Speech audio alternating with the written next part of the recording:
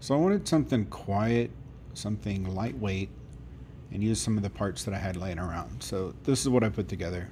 It's the TP3, which stands for toothpick 3-inch, 800 milliwatt analog VTX.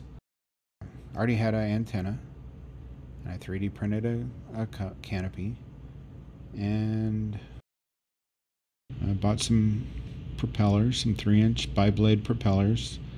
Went bi-blade because they're efficient and pretty quiet.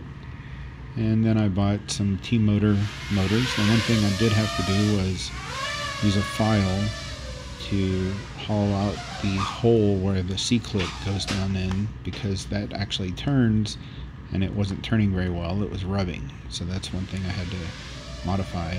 But haven't gotten OSD working. I've got to figure that out, but I'm going to take it out for a flight here pretty soon. Thought I'd just give you guys a little peek into what I'm working on.